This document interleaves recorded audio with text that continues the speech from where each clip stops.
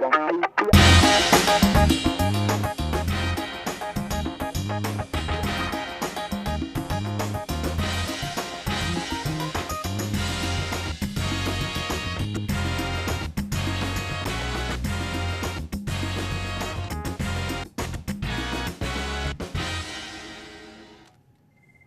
everybody, welcome to Geek Beat Live, and this is a super special edition that we are doing in conjunction with our friends over at CEDIA. We're going to talk today about about how to treat the media. How to treat the media, how to treat people like us.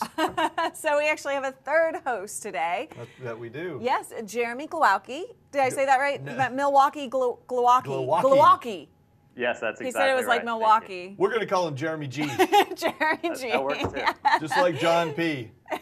You get to still be Callie Lewis because... Pizzizides? Yeah. Is that how you say your last name? P. Oh, okay. My last name is P. We have a thing around of names around here. That we do. So we're very excited. He is the editorial director at Residential Systems. Jeremy, what is Residential Systems? Kind of explain yourself. Well, Residential Systems is a trade publication for the custom installation channel. So we focus all of our editorial attention on the professionals in this installation integration market for the custom home, and it's a controlled circulation. So we don't have a consumer audience. We speak directly to the professionals, and obviously we have an online presence as well, and Twitter following and all that fun stuff, but it's a little bit of a different perspective, I guess, than what you two guys kind of work on and focus on. Which is why you're here, to get both perspectives, which is going to be really great. So we're going to try and present everybody with a kind of well-rounded vision of what occurs when the media comes to visit you, specifically at trade show related events. And we got people in the chat room here. I see Scam School Brian is here. Hey Brian there, Brushwood. Tube Maker, Rusty G, Chris Philby, Mr. Jiggs. We got a lot of people in the chat room. And if this is your first time joining us, especially if you're one of our friends from CEDIA, then just hop in the chat room and introduce yourself. Let us know who you are. Yes. Where you're from and things like that. We will be watching the chat room as we do this show. And we want to encourage you to ask questions as we go. So don't feel like, this is a lecture and you have to wait until the end of it to ask questions or chime in with your thoughts.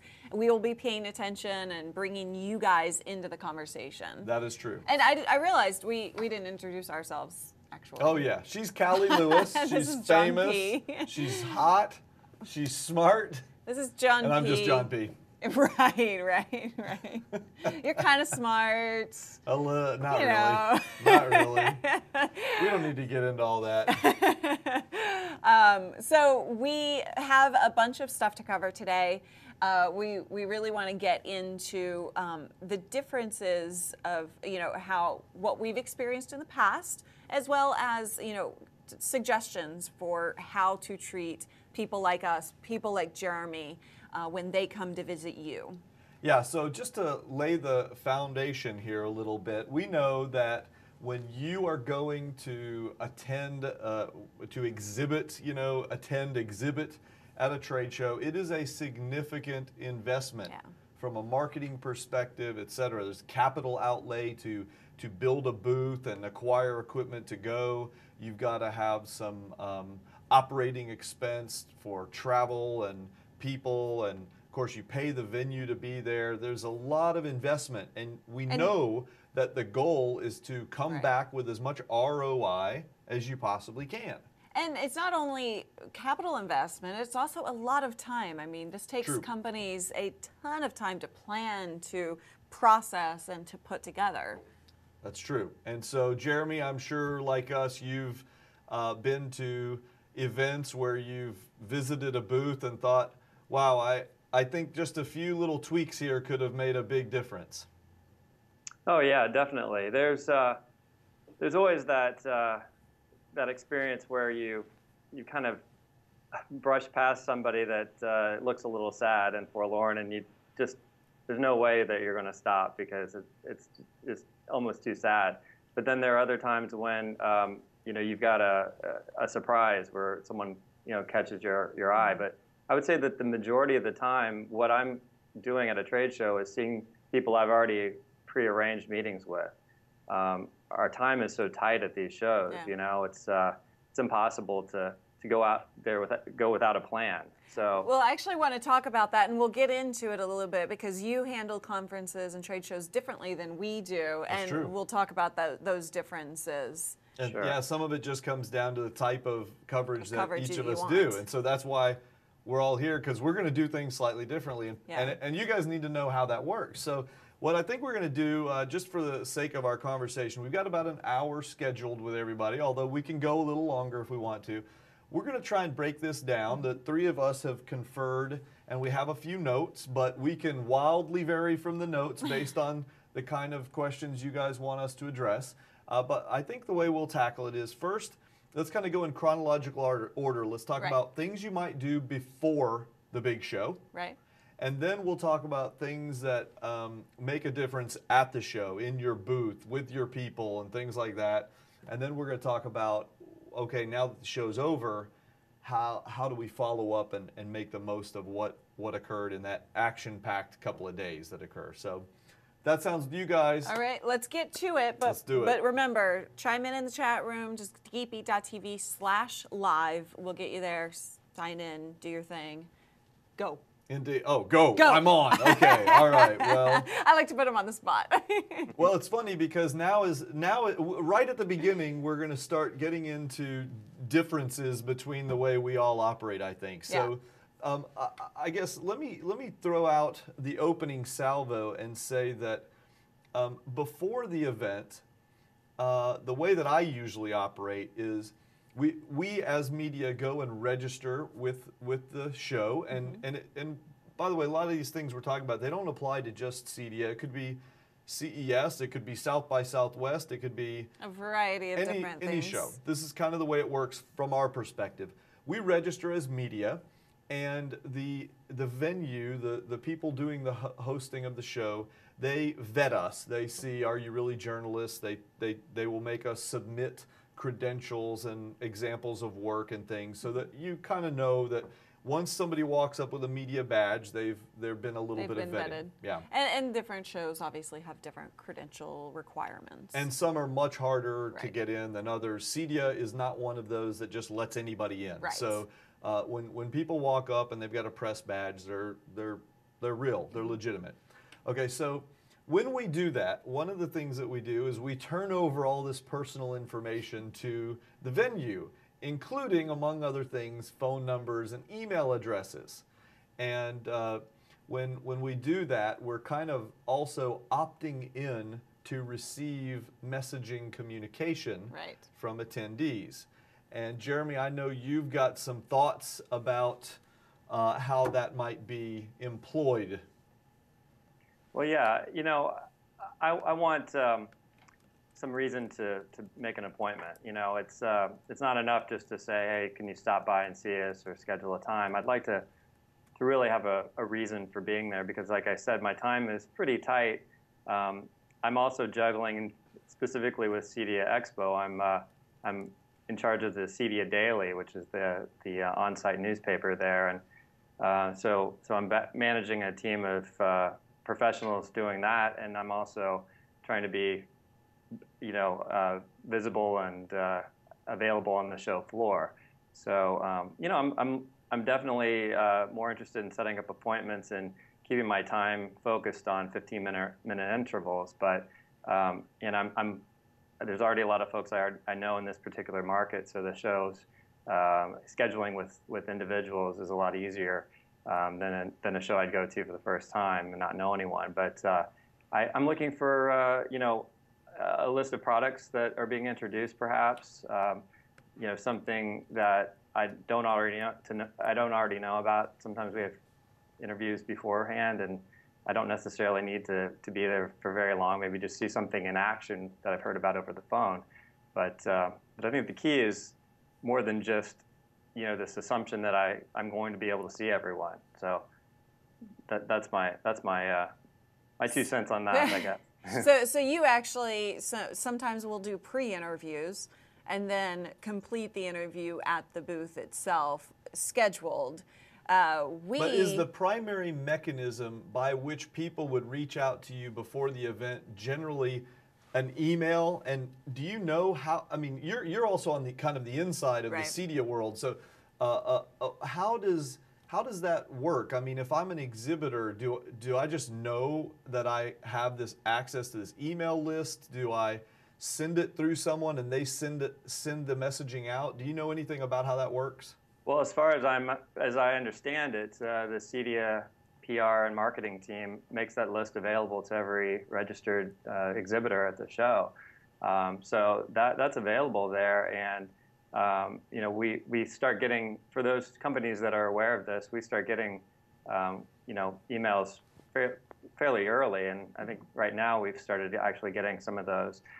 There are folks that we've already been in touch with throughout the year, you know, PR agencies that are in touch with us year-round, but for those who maybe don't have that kind of a budget or that sort of a you know, opportunity to have someone professionally keeping us alert on things year-round, they start their process right around now, a couple months ahead of the show, and that should be very easily available. It's just a matter of reaching out to CEDIA. I think they try to make that available, and sometimes it just gets lost in the email with all the exhibitor information that's going out. But so even if you don't see it, you should look out for it, or absolutely. you should approach somebody who's organizing the show to ask for it. Should you? Here's the question, Jeremy. How many? I know that before all of these trade show events I go to, I get a slew of emails from all the exhibitors. How many of them do you read? Well, if they're personalized, I read them. I really do. I mean, it's one of those things. This channel that we're in, I think juggling some of the events that you attend, there's so many different angles that you could go, like things that aren't necessarily relevant to what you want to cover. For a very focused show like CEDIA Expo, this is my channel. This is what I focus on. So I don't want to miss anything. But if it's very generic, it's more of a dealer or, you know, integrator focused email that's very, you know, like marketing speaky and you know, like a PDF or something that just doesn't draw my attention, it will get lost. But you actually see them. You see them coming through. You just don't really pay attention to it. Yeah. How about you, Callie? Well, yeah, I actually look at everything, but here's the thing. I mean, personalization is key to what you just said. If something is personalized, it doesn't. That's not. Hi, Callie. I know that's a form letter. I know there are, you know, tricks to making it sound personalized. But if it is personalized in the sense that they know what I actually cover, they know I'm into gadgets or this specific thing. They know you love robots. They know I love robots. Then that's going to attract my attention immediately. Even for the biggest of all shows, CES, I will look through everything. But I'm also glancing, and it's not until I see something that actually piques my attention that I'll stop and actually read through it and potentially respond back. Okay, so for me, I actually read every single one of them, with one exception. If you send me an email and it is nothing but images or a PDF attached, oh, right. I delete it instantly. And I do not even attempt to read it. And you know, there are some PR firms that will, it's like they want to appeal to, or they want to be able to email everybody, so they do this very basic HTML format. It like looks horrible, like from 1980s. Yeah, either stick to text or do a basic HTML format. But here's the deal: if you're going to send those emails, make sure that you're not, you know, putting a 500K attachment in there unannounced and things like that. Just send a nice email, and then all the other typical marketing kind of trickery will apply. But I think the key takeaway here is you got 3 different people who attend a lot of conferences, all of who say, yes, I look at every single email. I at least give it a glance. So to answer your question, yes, you definitely should send. You can't leave it up to chance that we'll actually stop by your booth. You need to reach out to us. You gotta use that list of registered media right off the bat. Yeah. Okay. So and then the next step. Go ahead, Jeremy. I think the other thing is that you need to start early too, because our schedules do get filled, and it's difficult, a week before the show to respond to someone. Oh, it's too late then. Oh yeah, too definitely late. way too late. You should start when? About now, right? I mean, we're absolutely. Yeah, I'm just beginning to think about scheduling right now. I just turned someone down for a scheduling booth appointment today because I'm not quite ready yet, but it's soon. I'd say within the next couple of weeks I'll be ready to turn my attention to doing that. But yeah, I've had that every time I've gone to events like this. The last week, someone says, can we do it? And of course, this show is right around the Labor Day holiday, so you're trying to get in a little bit of time of vacation right at the end of the summer, and they're emailing you to see if you can go see them for some reason, and it's you would love to do it, but your schedule's booked, and it's going to split your time too much to be able to squeeze them in typically. So. Okay, so Chris Philby is asking a question in the chat room that brings us into a very good point. He asked, is it better to send snail mail, even in this tech world? For me, no. No, I don't want to see all this press stuff come in the mail. It's just going to overwhelm me. Email is definitely much better. But I have a different perspective on that. You would prefer to see mail? No, I'm not saying prefer, but if you want to stand out, everyone is sending me email. If you send me a snail mail, or I would say just a letter via snail mail. I mean, I'll open it and I'll look at it, but I don't know that it'll make a big impact. If you want to send us like actual product before the show, that would catch my attention. Yeah, or some kind of tchotchke. Ask your sales force what kind of things they would do to grab someone's attention who they're having a hard time with as a prospect, and kind of do the same thing for media. But how about phone calls? Jeremy, do you want to get a phone call from someone prior to an event? I hate to say it, but be honest. I don't. It's a time drain for me, and I'm very responsive to email, but phone calls, they can be avoided too easily, and you look at your caller ID, and if it's not just an immediate deadline issue, you tend to let that go to voicemail, and it's less.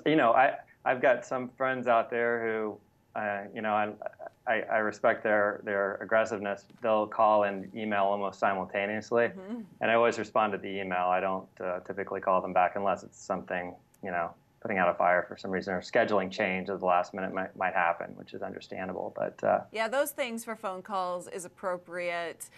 For me personally, I don't like phone calls either. I'm not.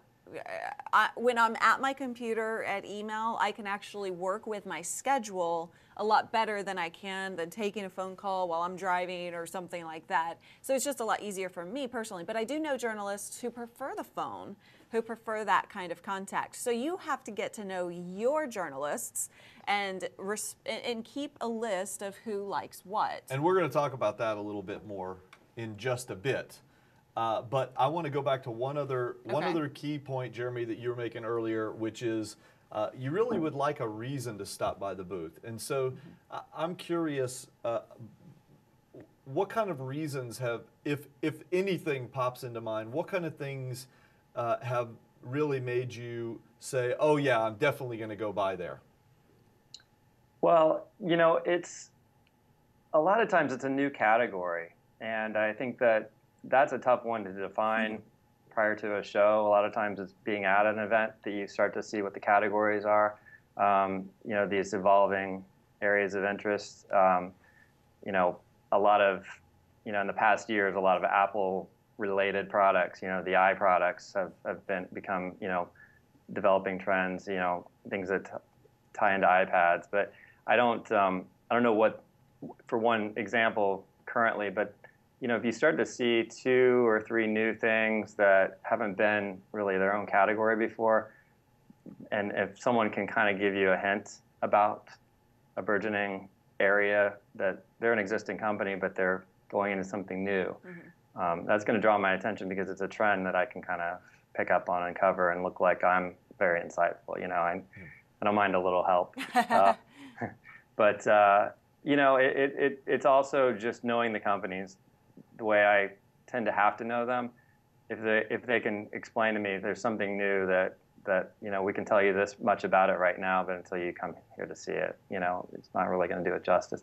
Something that you know, that kind of approach works for me typically. So I don't want them to be too cagey though. You know, tell me the truth. Callie, do you remember anything that's made you want to specifically stop by a booth? Yeah, the one specific thing that I can think of that if I get an email or a call telling me that this is why you need to stop by the booth is if there's going to be a demo of sorts that just can't explain the product through, like you can't explain the product through email or phone call, and you just have to see it to believe it type of thing. Not infomercially, but think of that remember that iPhone case that was made of that super hard stuff that was like, it was like gel until you punched it and it hardened immediately. I don't remember. I forget what that word's called. What that was. ISO something. I don't know, but yeah.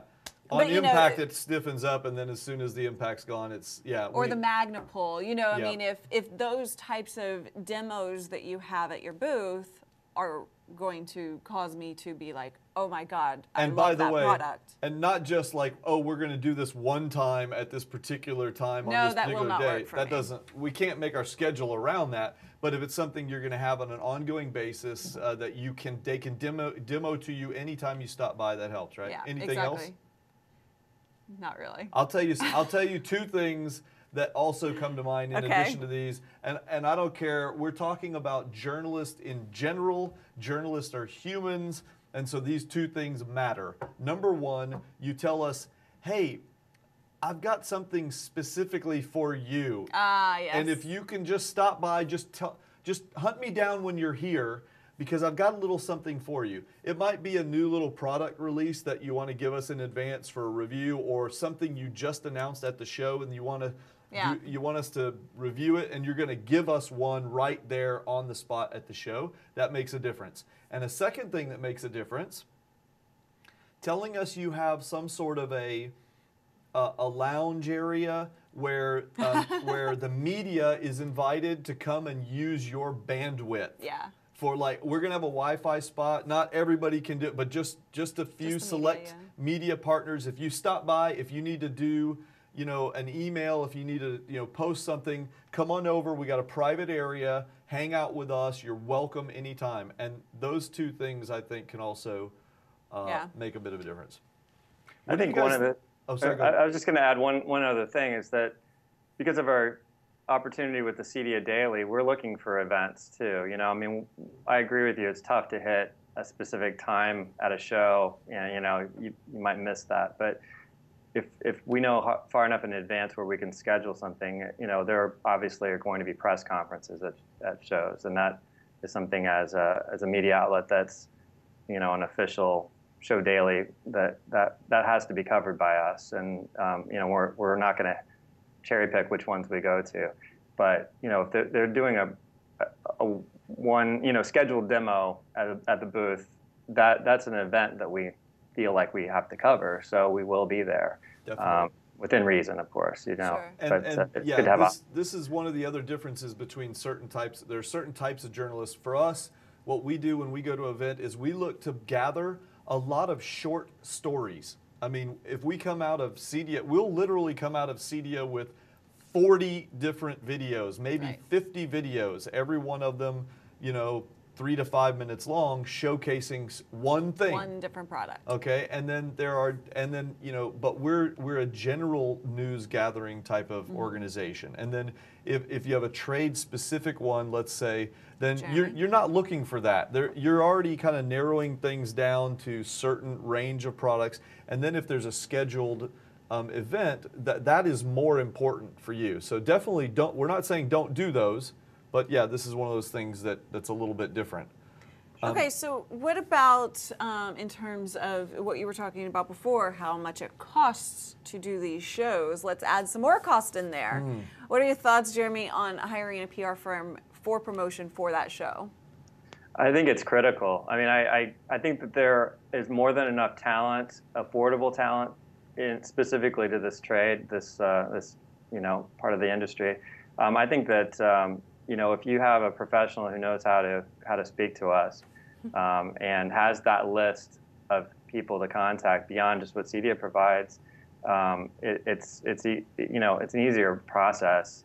And they don't have to be hired for a retainer year round. It could be a project type of opportunity for this PR professional, just around the show time, just in the months leading up, and maybe the month after as follow-up. So a lot of these folks are people we've worked with before, especially for a company that may not have exhibited at CEDIA before. It's a chance for them to have that relationship already built, and gives us a little bit of a foot in the door with that company before the show. So I think it's pretty important. It's funny. We keep saying. Rusty G had a good suggestion in terms of attracting people. He said, you can do for Wi-Fi hotspots, just go get some 4G Wi-Fi hotspots, at like Verizon or AT&T or whatever. Have a few of those. That's pretty cheap, And, it's pretty cheap for sure. And if you told somebody, hey, stop by, we'll have free Wi-Fi, you can hop on. You have a few of those. That's a good tip. Yeah. Anyway, sorry, go ahead. No, I was just saying, he was like, if you don't know how to talk to us, and that's the thing. That's why we're holding this conversation, is that we are a different breed. Media, generally speaking, is a different breed, and we can be offended very easily. We can be, not us specifically, but I'm easily offended. Generally speaking, there are a lot of media out there that can be offended. So that's why we're talking about this kind of stuff, and we're going to get into some more soon. But also, there are a lot of award competitions and different contests that surround an event like CEDIA. You think it makes a difference if people submit a product for an award? I mean, does it make a difference to the journalists? I don't know. If it's your own awards program, I guess you're more aware of them before the show, because you're seeing what the submissions are, and it draws your attention earlier. I think that there are so many awards, frankly, that when someone tells me, hey, this is my award nominee, finalist for this award, I kind of just don't pay attention. It doesn't matter to me. Callie, what about you? I'm with him, actually. What if you win the award? No, it doesn't actually. If they have, wait, let me ask you guys this question. Hold on, let me answer your question. Oh, okay, but I'm not sure you understand. What I want to know is, if you walk up to someone's booth and they've got an award sitting there on their desk that they just won this particular award at this event, does it do anything for you? Slightly. Really? For me, it does. Okay, so I'm glad we have a difference of opinion. But I'll tell you this: if I'm walking down the row and I see 4 different things, and I see one of them has a little award sitting there, and by the way, because these events don't last but 2 or 3 days, if you have an award from anywhere, I don't know if it's this. I mean, after a while, I might recognize it. But just if there's an award plaque sitting there, I actually think, well, at least they did something to catch someone's eye enough, and that might be just enough to bring me in. And you know why? I think it is actually a good idea. And because I'm not saying it's a bad idea to enter these things just because that doesn't do much for me. But why I do think it is a good idea is because you have more opportunities to send me an email about it. That's true. And you know what else? I'm very surprised that you're saying it doesn't matter, because you have been called on to judge and or MC awards events where just the fact that they entered, 10 or 12 people get in front of you, which gives them an opportunity to then take you aside and have one-on-one time with you. And in those circumstances where I am part of that event, it does something for me. But if I walk by a booth, it piques my interest just a little bit. But I do think it offers. I know that I'm a little odd in that way, and Jeremy, I'm going to call you odd as well, because I think most journalists are like you. It does pique their interest a lot more. Well, and I think that there are 2 different approaches with the awards. I think that they're very important to enter because of the publicity you get, but it's not necessarily just to the press. It's to your dealers or potential dealers, your integrator, partners that are in this channel.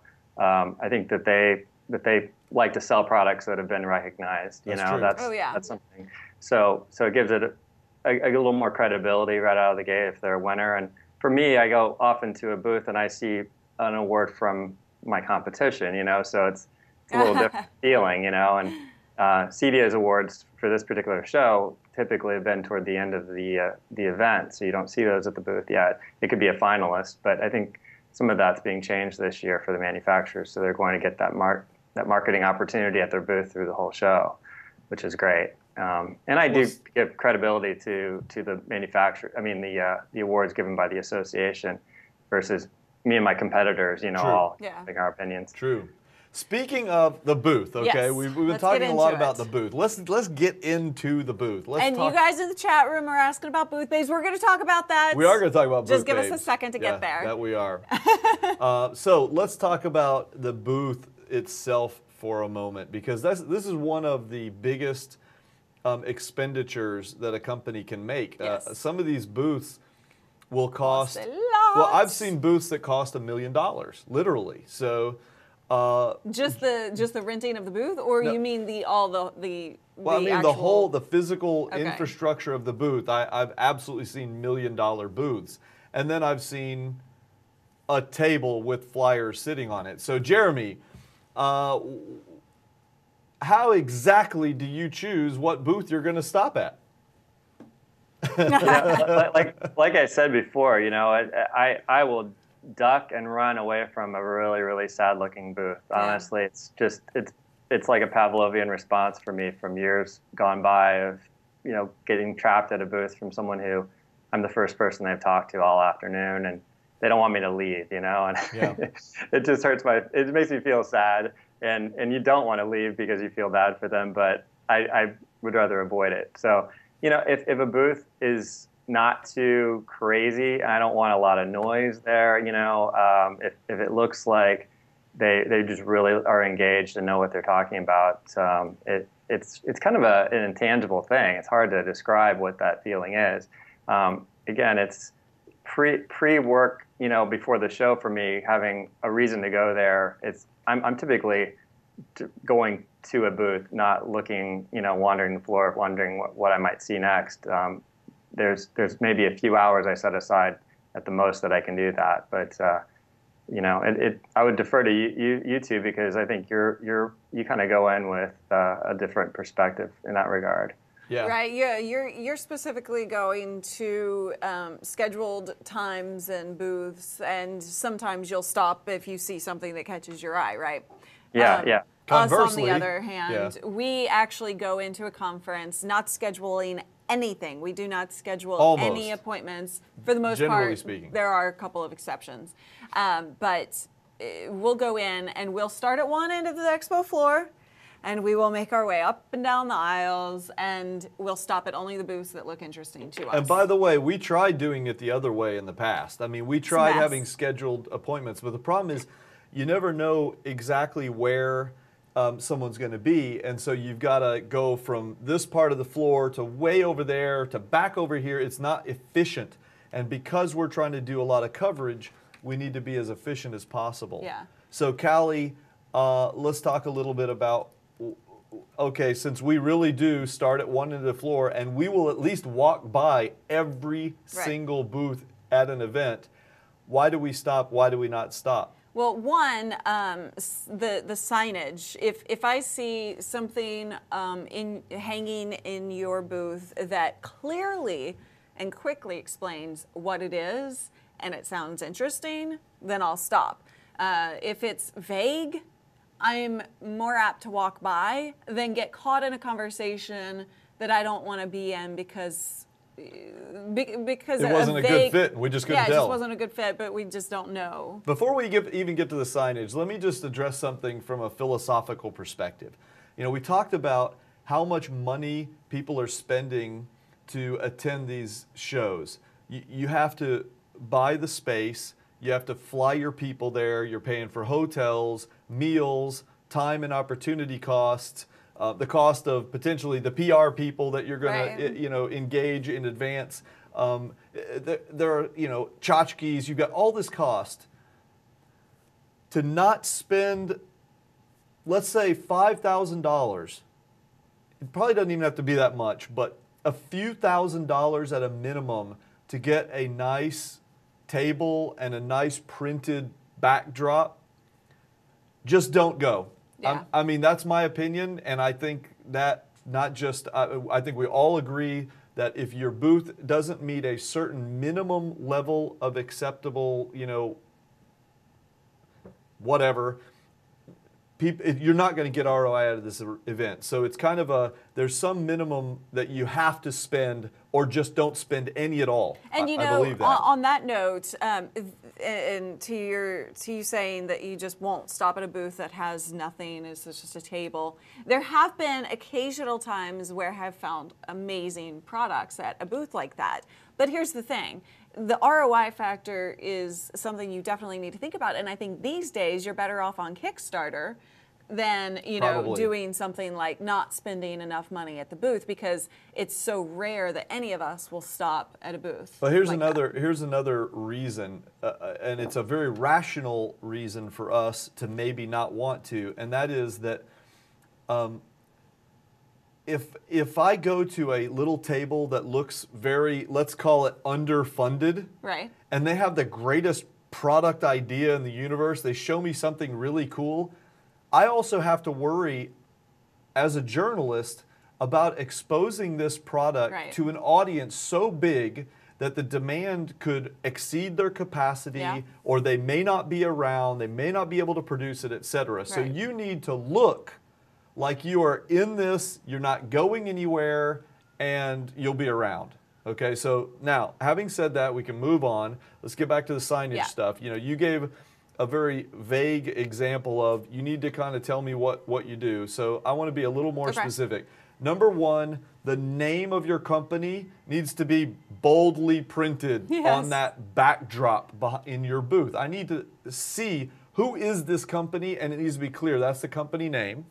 Then if you've got, you know, a few specific products that you're trying to show off, give me a product name and give me a 10-word maximum description of what that product is. And it shouldn't be the most amazing, incredible, life-changing device ever. That doesn't help. I don't know what that means. It should say, you know, a multimedia streaming device that organizes your movie collection.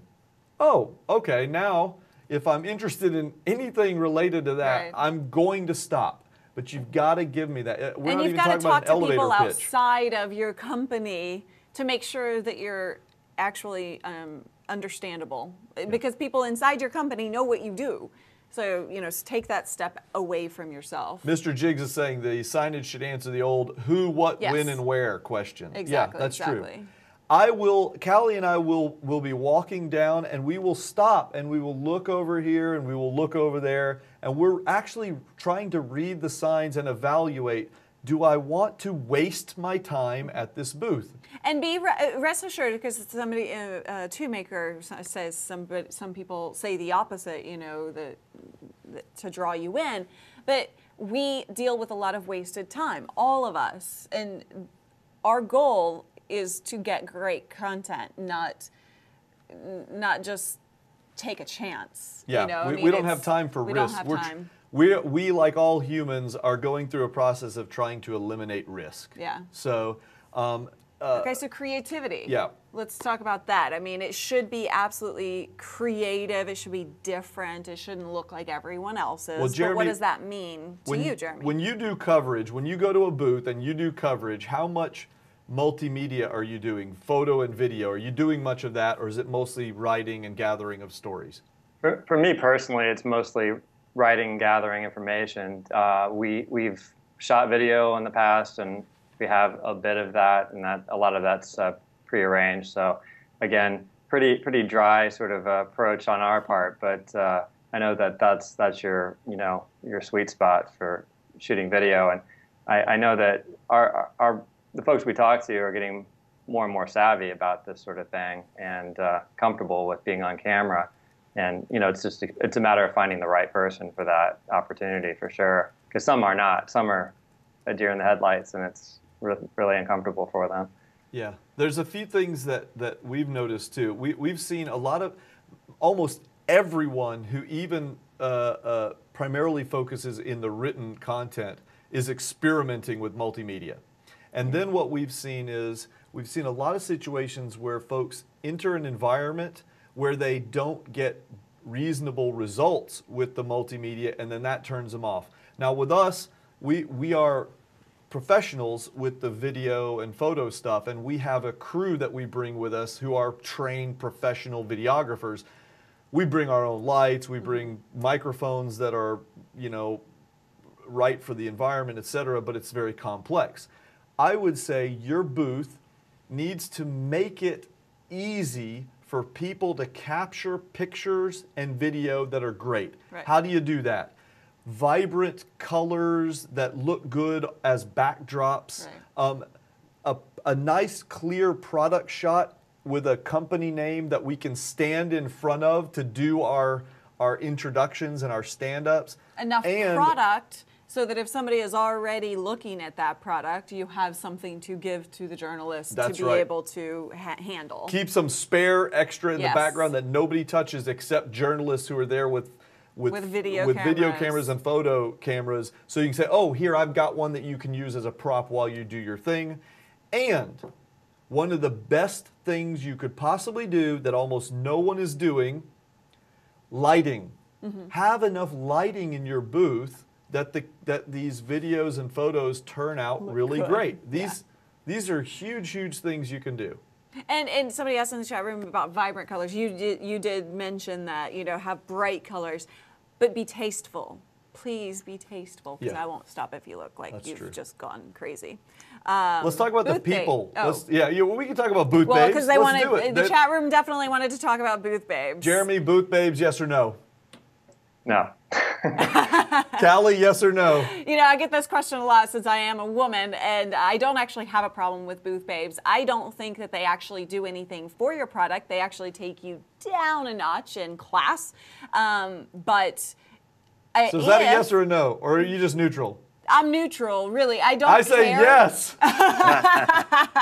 Now, here's the thing. The booth babes may get the people to your booth, which is fine, but you have to do the work of selling the product itself, because as soon as they look at, they're going to stare the booth babes up and down. If you don't catch their attention with the product, they're going to walk right away and have no clue what your product does. I want to go back to Jeremy for a minute. So you said no, but let me rephrase it. Instead of calling them booth babes, let me ask you this.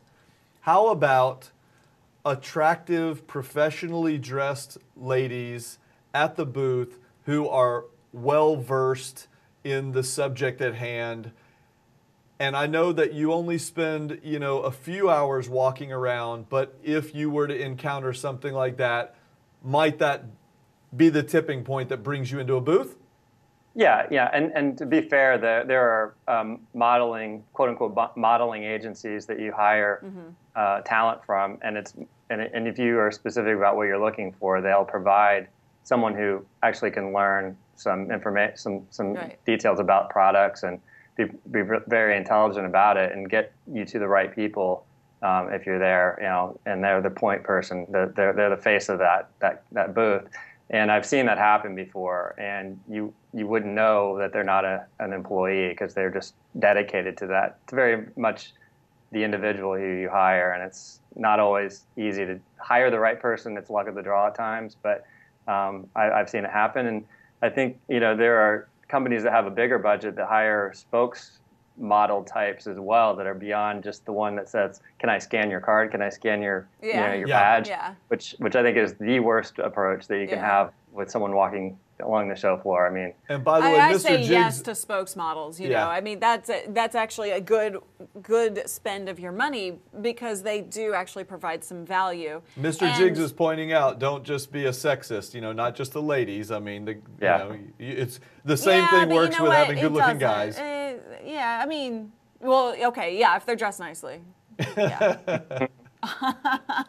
I've actually, I just had a conversation with a friend of mine that's been in the consumer electronics market for a long time, and she was mistaken for a booth baby. She's a very well-trained, intelligent, member of the company, and finally had to bring over an engineer to speak to someone, and she, just to kind of rub it in, she used him as a translator and would answer the questions and speak through him to get the media or whoever it was that was questioning her credentials to listen to her. So let me give you guys a slightly different perspective. I used to be a CMO, right, and I've run sales and marketing organizations for a long time, and I will tell you, without a doubt, from an ROI perspective, I would always employ attractive, specifically ladies. It does not hurt to have an attractive guy or two, for obvious reasons, but I would definitely employ attractive women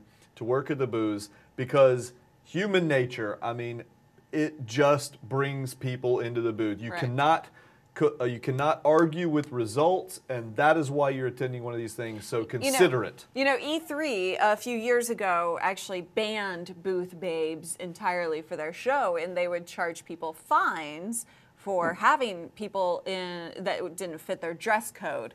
That lasted a year, and booth babes were back the next year because it actually works. They work. Okay, so we won't beat on that too much. TubeMaker, just I don't know if we're going to get to it later, so I just want to answer TubeMaker's question: how long will we actually spend at a booth? It depends on the complexity of the booth itself or the product itself. For me, but 15 minutes is probably a good time frame, I think. Yeah, Jeremy, how about you? That's about right for me. There was a day when I used to spend a half hour, but there's too much to see now. Time's too tight. 15 minutes max. For us, if you've got one product, I mean, 15 minutes is a good amount of time with us. If you've got maybe 3 that we're interested in, well, then maybe 30 minutes. But you really have to have some compelling stuff. So if you get 15 minutes with a journalist in your booth, be appreciative of it. Tell them. I mean, I'm not telling you to personally be appreciative. I'm saying show appreciation, make them feel good. Be like, hey, I really, you know what, Callie, I so appreciate you coming by and spending some time with us. And I wonder if it's okay after the show if I follow up with you so that we can continue the conversation. Yeah. Something like that makes a huge difference, and we'll talk about the after the show stuff here in a little bit. But before we move on from booth babes, okay, what if you have a really good-looking CEO? Like no. Yeah, whatever. No, one of the things, and we probably have some CEOs watching us right now trying to get some tips. Here's my general overview about CEOs and working booths and being in front of the media. There are 2 kinds of CEOs. Okay, those who really suck at dealing with the press. Right. And those who don't know they really suck at dealing with the press. Yes. Okay, that's a little unfair. But I'd like to apologize to all my fellow CEOs out there, but here's the thing. Actually, that's not true. I don't want to apologize to all of you. I only want to apologize to 1% of you because most of you need to leave this to other people in the organization for lots of reasons. We do not like dealing with CEOs because we've had experiences with them who it just doesn't. They value their own time more than ours quite often. Okay, I'm the CEO of this company, so you should be kind of waiting on me. And I'm not saying this is conscious. Sometimes it's just they're used to being the important people. Yep. And when a journalist comes into your booth, you're not the important person. We just talked about the timing issue. They've got to get in and get out. So unless you can be very succinct, and again, you always have an opportunity to follow up later. It's good to build a relationship. But if I were the CEO, what I would do is I would introduce myself. I would make myself available for short interview answers. And I would say, let me introduce you to Bob, who handles all of our marketing. And I'm going to be right here, but he's going to take care of it. If you can't trust Bob to represent your company at the booth, then you shouldn't have hired him. He should be fired because he should be able to do your job better than you in that particular environment. That is his specialty. Okay, your job is running the company. You're there to support things, to answer questions, to be brief, and to build a relationship and get those guys out of your booth with what they need right then and there, and then you can hog them up after the event when they're not busy all you want later on. But Jeremy, what do you think? Oh, I agree. You know, typically CEOs are type A personalities, and their attention span is a lot less than ours is, and you know, they'd rather be doing anything else but talk to us at any length. So while we're still trying to stay on these 15-minute cycles of getting to booths and out, typically they're just not sincerely engaged with us. And it's a small company, it may be different, but if it's a company of any size, that's definitely, I think, my experience as well. Yeah, and you know, there are I hold the employees or the marketing person or somebody responsible because most CEOs don't know that they're not good. So you, as a marketing person or somebody else who's handling this, needs to kind of push that CEO out. It's hard to do. It's hard to do, but it needs to be done. I've been a CEO. It's hard to tell a CEO. I've been, you know, reporting to a CEO, and I've been a CEO. It's hard to tell a CEO, and it's hard for a CEO to listen and hear that. So just show them this video instead. And, you know, if you just happen to get shown this by your people, you know, you could be either one of those categories. I don't know, but yeah, just let your folks do their job. And let's speak a little bit about people's jobs. What does it take to effectively work a booth, specifically when it comes to dealing with journalists? Jeremy. Well, I think that you know, understanding what someone is there to see and helping them to find that very quickly, especially at a larger booth. You know, sometimes you need a map to get through a booth, and if it's a successful exhibit, they've got a lot of people in there. So I think it's about time management, keeping the task focused and getting you to the right people. You know, I'm more than willing to talk to a very educated PR representative at a booth, knows their client inside and out, and get the overview kind of piece. And if I need to interview someone with a little bit more technical chops, then they can always line that up. But you know, keeping it focused is really the key for me. Not getting too sidetracked with trying to cover every single thing in the booth. That's not ever what I want to do. Way too much to cover in that case. And one thing is, another thing is to understand the importance of press versus everyone else, you know, at your booth, because you can have a bunch of different types of people. You have buyers, you can have just, you know, normal consumers, and then you have press. And when you look at a press person, you're not looking at one single person. You're looking at 100 people. You're looking at 100,000 people. 1 million people. 1 million people, whatever their reach is. And you don't know that by looking at them, but you know that it signifies more than a single person. That's right. And just remember the old Star Trek, you know, line that Spock delivered: the needs of the many outweigh the needs of the few or the one. And then he died in the radiation chamber. And I hate to say it, but you know, somebody's got to do it. Sometimes you have to be the bad guy.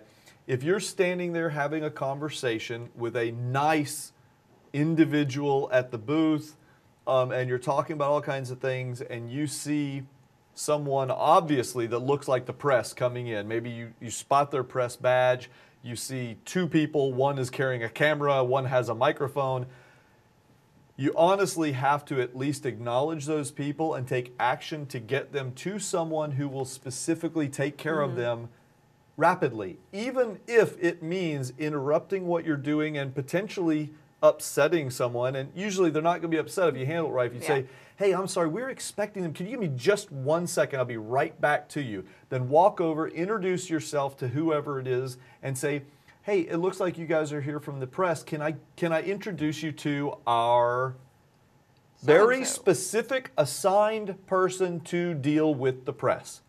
And that person knows you know, all the products inside and out. They know the company line, et cetera, and they are prepared to interact with the media. And also, let's talk about examples. Talking to that person for them to get the right coverage that they need. With the two of us, I'm going to group us together for this purpose. We're going to be looking at it two different ways. Your trade, so you're looking for very specific information. We are looking for more generic information. We're looking for a story to tell, right? So having different types of examples for each different type of press is very important for them to be educated on and know when to pull out what scenario. Well, Jeremy, we're more generic. So what kind, as a trade, as someone who covers trade stuff, trade industry specific stuff, what kind of things are you looking for? Well, I think that a lot of times if someone can tell me a specific example of an installation that they have with a specific integrator, dealer, that goes a long way. It's like how you guys are giving very specific examples, telling anecdotes. And anecdotes really stick with us, I think, and it's human nature to remember a story better than maybe some technical specs, you know. So if you can tell me an example of your product being installed in an environment and how it solved a problem, that's going to resonate with me right away, and it may even give me an opportunity to tell that story to my readers. Maybe that turns into an interview later with that dealer. And even if it's a new product, a lot of times these products are out in beta test mode, and you've got dealers out there who are working with the products, and you can give me an example. Very specific to that product and what it's doing. So that to me is a key. Let me talk about the language that they use with us and ask if this sounds like a fair generalization. Since you are a trade, you cover trade, a particular vertical, let's say, do you think it's fair for me to suggest that when people in the booths are interfacing with you, they can be more industry specific, they can use more jargon, they can use acronyms, they can assume knowledge on your part and then get really into specific nitty-gritty stuff? Is that accurate? Yeah, to a point. You know, I'm still not in the field doing the work, so they may still manage to talk over my head even after, you know, years and years in this space, but they can definitely take shortcuts in the way they explain things to me. I don't need the explanation you give to your mother-in-law. You know, that's good for certain folks, but I would rather kind of get to the point of, you know, the technical details. I do like those examples, like I said, but you have to realize the difference between someone from, you know, residential systems, CE Pro, custom retailer, the main trade publications versus the general consumer, broader reach publications, which need maybe a little different approach. But a lot of those folks are very well educated, like yourselves as well. So you just kind of have to see where you are at the beginning. Ask questions. Say, you know, where do you want to take this? How deep do you want to go with this? Who's your audience? Yeah, exactly. I think from our perspective, most of the time, if we were to just generalize, I would say when we walk in, the first thing we'd like to hear is, okay, tell me a little bit about who this product is targeted at, and a little bit about what problem it solves, you know, for them, okay? Right. So, you know, this is an iPad case, and unlike other iPad cases, I hear iPad case on my yeah, we've seen them all, okay? Unlike other iPad cases you've seen, this particular one hovers in the air in front of people, and that's significant because you don't have to hold it. Your hands are free. It's beautiful, okay? I mean, and then we can start asking, don't assume that I've seen hovering iPad cases before, and I just want to know how it works. Tell me that, tell me why it exists, and then let me ask, wow, how did you make that happen? I mean, how'd you get around the whole gravity thing, you know, et cetera. Yeah, for generic, for people like us, we are looking for a story to tell our mothers. Yep. That's how we approach our stuff. So, you definitely need to know who you're talking to and have different examples for that.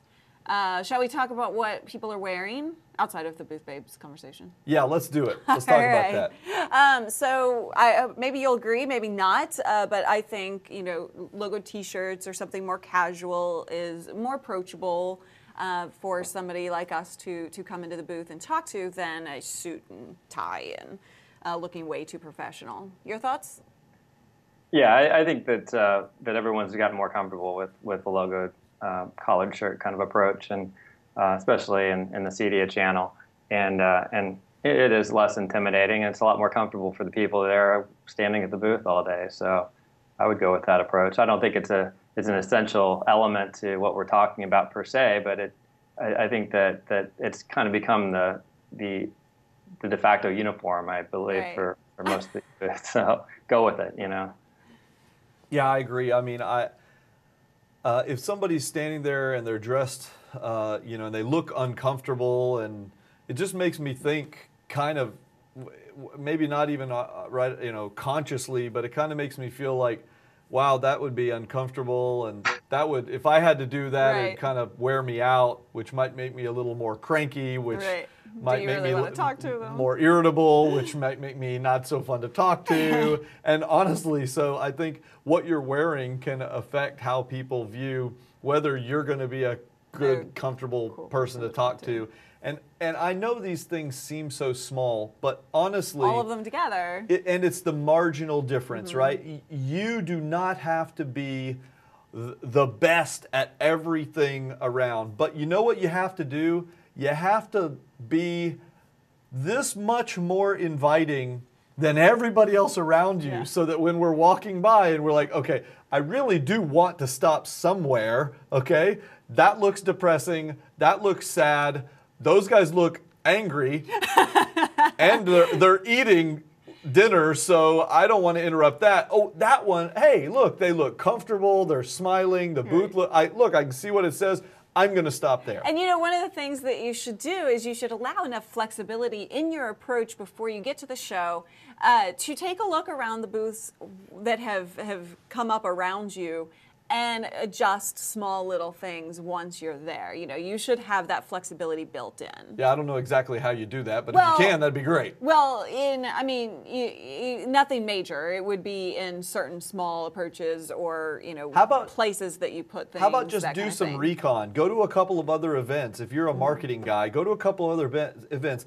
Take pictures of booths that you think, that really catches my attention. Then go back, sit with your team and say, this particular thing about this booth I like, and this particular thing I like, and then build something kind of like that. And by the way, Rusty wants to know, what about food, snacks that smell great? Popcorn always gets you in. The only reason there should be any food in your booth is if you're giving it away. Yes. People working in booths should never be eating. I swear to you, I don't care what your product is, how good it is, I will not come to talk to you if you're eating, because I'm not rude. I just don't do that. Yeah, you don't want to interrupt. You don't want to shake somebody's greasy hand. Yeah, and that's the opposite of a good smell too. Typically, it's my olfactory nightmare to walk in and smell someone's barbecue sandwich while I'm trying to work. Yeah. Right, exactly. How about if they have beer at their booth? Sometimes they allow people to do that. Beer or free food kind of things at their booth. What do you think about that? I'm, if it's a certain time of day, I'm actually pretty happy to have a cold one. You might stop by. Yeah, you mean like 10 a.m.? Hey, might that be Might that be one of the reasons that people could in advance tell you, like, hey, on the end of the day on Wednesday at 3 p.m., we're going to have a keg brought in. Stop by for a cold beer. Would that bring you in potentially? Well, I'll tell you, I went to my first ISE show in Amsterdam this past January, and it's very, very cold there that time of year, and really good quality coffee at a booth was great to me. Like that all day long, to have a professional coffee maker, this guy like that's a barista kind of person. Yeah, makes the little leaf shape out of the foam and all of that. But I've stopped at that was those. a great little amenity. And yeah, at the end of the day, if someone says we're gonna just have a casual conversation, having some beer, that sounds good after a long day. And it's usually someone I know, but I think that's a great idea. They're saying in the chat room, now every show is going to have like 100 different competing smells. Don't worry, not everyone's going to follow our advice. Well, and a lot of shows won't let you do Yeah, it. And, no. and also you have to set aside additional space in your booth, You which do. means you got to pay for a bigger booth to accommodate something like that. But again, you've got to think about everything in terms of ROI. I mean, if you paid, let's say, $10,000 total to have a presence, and you get 50 people stopping by, versus you pay $20,000 and you get 500 people, well, 1,000% more people for double the cost is a better ROI. So I don't know. So one of the things that bothers me to see in a booth is people twiddling their thumbs, just standing there waiting for me to come in. I'm less likely to do so. They look bored, so they should have something to do. Jeremy, I don't know what kinds of things that you would suggest, but one, just have a demo going or something like that. Any other ideas? Well, yeah, some of them have set presentations that they do, and they're pretty regular presentations. So if it's a company that even if it's one I'm familiar with, there are times when I will have 10 minutes and I can stop in and get a kind of an overview, not directly directed toward me, but to an audience. And it's a good way to kind of get a preview before I have my conversation. And it just looks like the booth has their act together. They're always doing something, and they've always got someone in there with an audience, and small demos, obviously, that's more common. And I think that having a plan and doing it on a regular basis is going to be the key, because I don't want to walk in and just see a big wall of products that's, it just looks intimidating and dull and everything else. I want a little bit of action, Sure. So. And smile at all times. Have those smiles going. Your workers' faces should hurt by the end of the day. Sorry. That is true. Workers. Okay, let's talk about a few things that people really shouldn't do.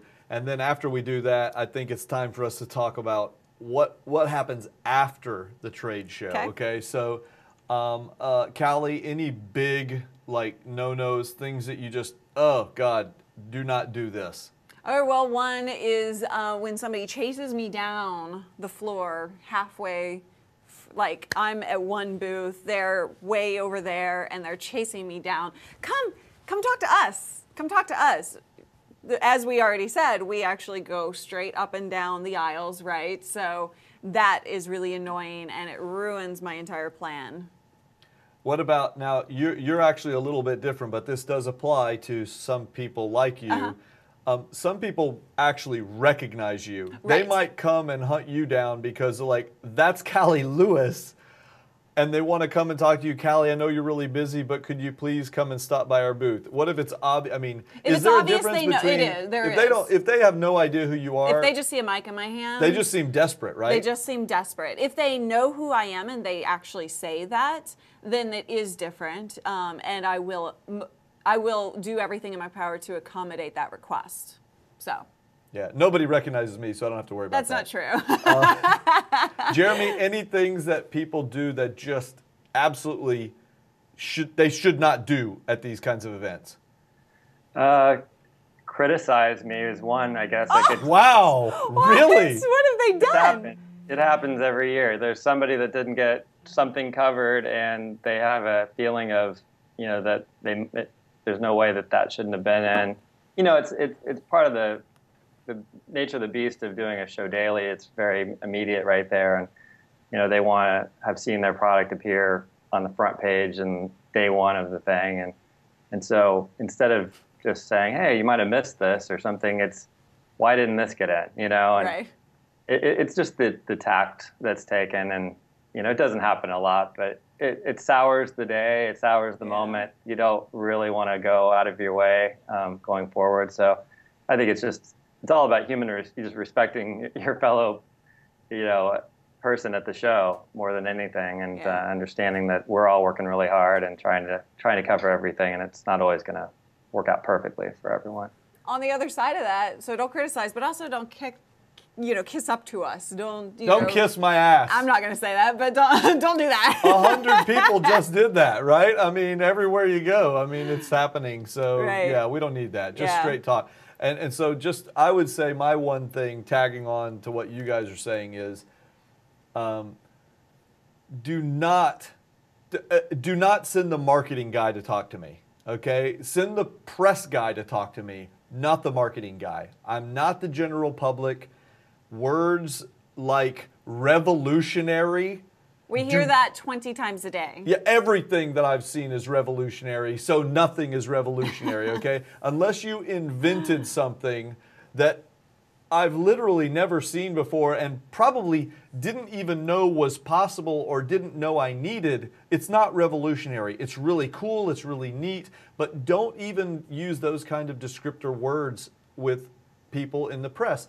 Those are our words to use, not yours. I mean, if your product is that good, believe me, I will tell people that. I will say, this thing is amazing. I love this thing, and that's what you want. But don't tell me how much I'm going to love it. Don't tell me I'm going to be amazed by it. Just talk to me like a person, like, you know, hey, I'm your buddy, and let me show you this neat thing we did. We spent a lot of time working on it. One thing that I think you can do is remind people a little bit of the fact that there are real humans behind it. You know, you can say, hey, that's our CEO over there. He spent 3 years developing this product. Wow, that makes me think. That actually does a lot for us. Yeah, that makes me think, wow, that took a lot of work. Why did it take so long, you know? Or if you have stories like your people were, you know, in conference calls with people all around the world all night long for a period of a month just to get something working. For this one little thing, you know. Things like that. That makes it humanized for sure. Little stories. But our time is a major thing that people have to be respectful of, as we've been saying all along, right? I mean, you say you only like 15 minutes, right? And one of the things that gets in the way is we will give you signals that we are not interested in something, or that we're needing to move on, because thanks for that information. I mean, that's really good stuff. I'll take a look at that later. You know, let me get a brochure from you. That's a signal that we're moving on. We're done with you. Please don't continue to talk to us, right, Jeremy? Absolutely. Do you have anything that you specifically say when you're ready to go? Is there like something that always comes up? Like that you tend to say? I know you don't want to share your secret, but what the heck, do it anyway.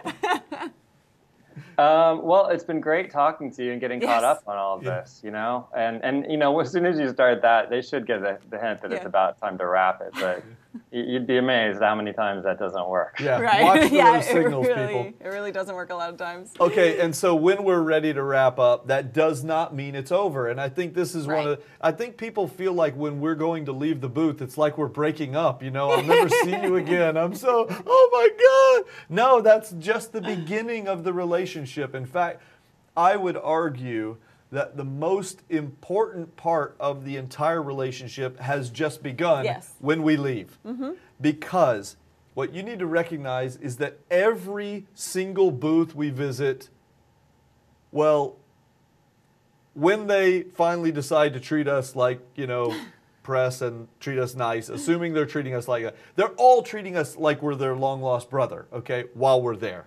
The question is, how soon afterwards do they forget about us, and is it all over? So I think that the most valuable part of attending these kinds of events, outside of probably making relationships with buyers directly who convert into cash, is making and building relationships with media who can bring your messaging to literally millions of eyeballs, which then convert into cash. It's indirect cash, okay? So. And realize that 98% of companies out there, for us at least, do not follow up with us. So if you do, you're up there. Jeremy, quick question. How after trade events, how many people who have promised you they're going to follow up actually follow up? Just as a general percentage, would you say?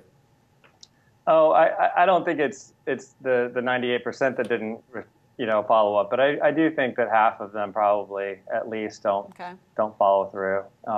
They're back there trying to create the products or get the products to market, and if they don't have that staff, the ones that have professional staff are better at it. The ones that have PR agencies are even better because that's what they're hired to do.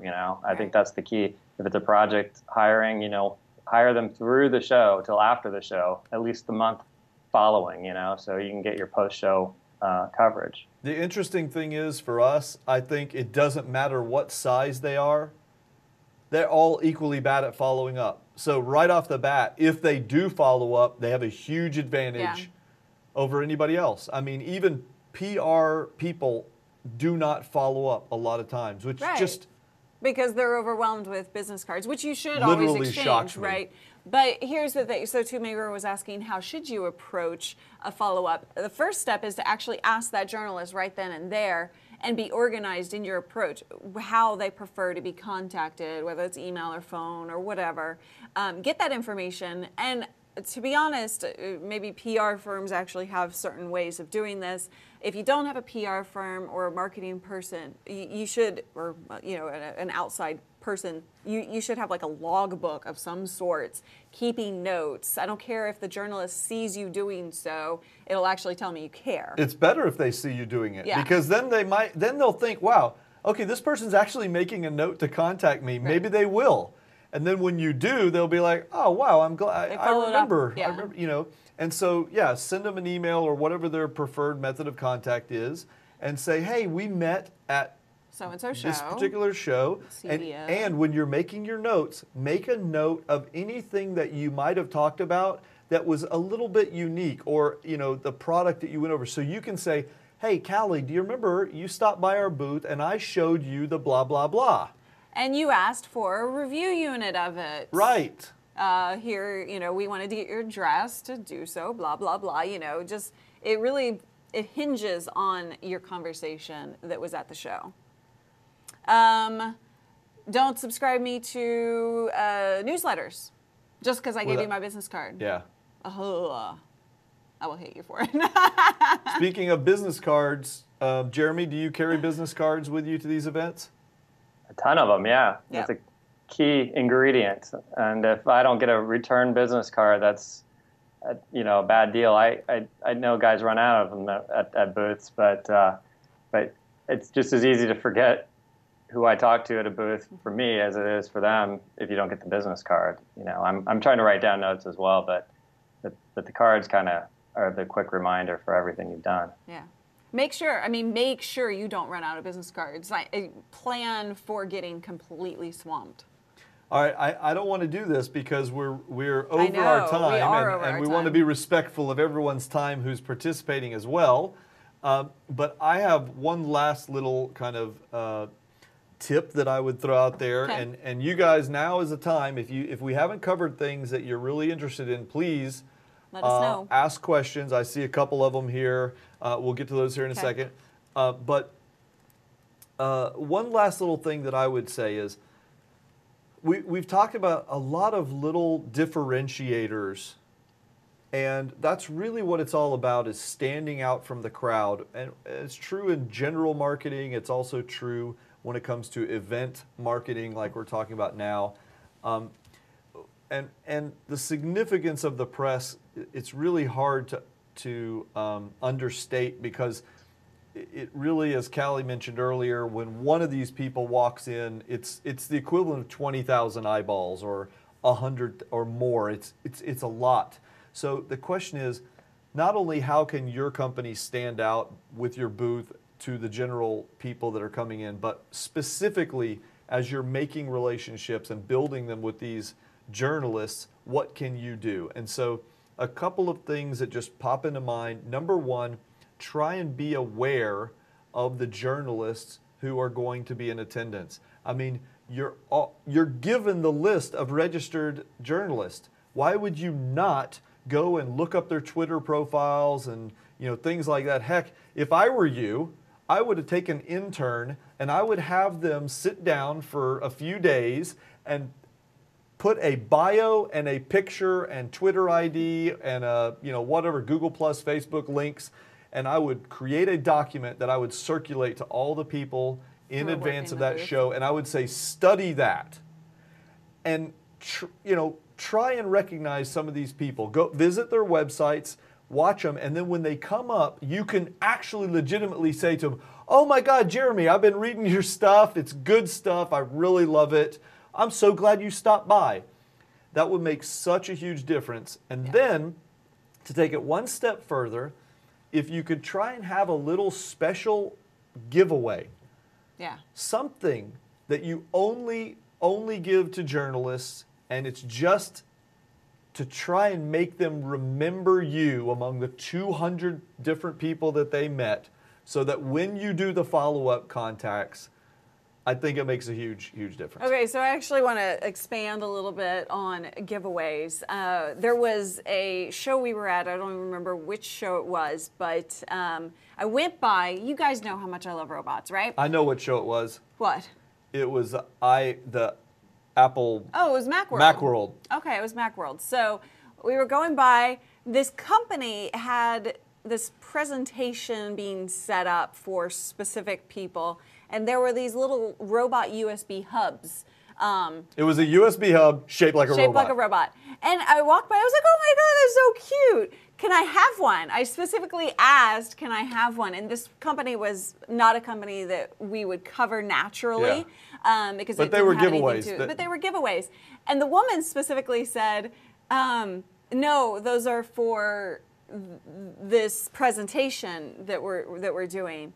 And I pouted and I gave a frowny face and I was joking around with her. And before I left, she actually did give it to me. So what do? I tweeted it. I took a picture of it. It had their company logo on it. And I looked up the Twitter account and I tweeted a picture about it. I was like, look what I got from Macworld, blah, blah, blah. And I used their Twitter ID. A year later, at a different conference, the CEO of that company came up to me and said, thank you so much for tweeting about our robot USB hub. He specifically. It was like the biggest coverage that they got, and blah blah blah. And it was a lot of return, right? Yeah, it was a huge return for them, and that's just something to be said. They weren't going to give it to me, and they did. It was like a $3 tchotchke, okay? But again, you were standing there with a microphone in your hand, a mic flag on it. I'm standing beside you with a big camera. And they had to really have an internal debate about whether they wanted to do that. That shouldn't be the case. There should be no debate. When you see microphones and cameras and press badges, it's not like an individual. Every individual wants a tchotchke. Believe me, we don't want them. No, I can't carry. I only want something that I really want. You can't even carry them home, can you? No. If you ask for one, it's a huge deal. Yeah. And to this day, that robot USB hub is actually sitting on my desk. I look at it every day. So it's, do not be cheap with journalists, Chris Philby says, and that's definitely something. If I don't want you to know I'm a journalist, I will hide my mic behind my back. I will keep it low and out of sight. Otherwise, I'm looking for you to pay attention to me because there will be some return. You know what I mean? And we don't have time, so let's get to it. Let's do the show and move on. So one question from the chat, unless you were go ahead. Was QR codes on business cards. Oh yeah. Don't do anything for me. What about you, Jeremy? No, I haven't gotten up to speed on QR codes yet. That's the mystery item. I think that if I bought fireworks the other day after 4th of July sale, and it showed me how the fireworks looked. I was like, oh, that's what QR codes can do. But I haven't actually had an experience at a trade show yet that was effective. Maybe there's something new this year that'll catch my eye. Yep. Okay, any other big things that we really just need to let people know before we wrap it up? You covered it so well just in your wrap up. I would say that do your homework. Get a list of who your meetings are with in terms of the media, and know about their publications or their media outlets, and connect with them, because to be considered to be treated as a stranger when you walk in is kind of the worst feeling. And if someone can don't kiss my ass, but flattery does help a little bit. I kind of like to be acknowledged and somewhat known when I walk in, so that we're not starting from scratch. Yeah. That would be about it. And be genuine. I think that's a major. Genuine is great. True. And it's easier to be genuine when you actually know the people and when you respect the people who are already coming to visit you. Okay, so speaking of getting to know the people, Jeremy, they can find you over on twitter.com/resisys, RESISYS, resisys, like residential systems. Right. And on Facebook, you're also the same thing. And email, do you want to hand an email out to them in case they need to get a hold of you? That's absolutely fine. CEDIA has it, and so have it here too. Okay. Glowacki at NBmedia, like N as in Nancy, B as in boy, media.com. Yep. Correct. And Callie, you can be found over at twitter.com/Callie Lewis, facebook.com/Callie Lewis. Callie Lewis Google on Plus Google is gplus.to/Callie Lewis. Right. And John can be found over on Twitter at John Poz, P-O-Z. Indeed. Same thing for Google Plus, gplus.to/John Poz.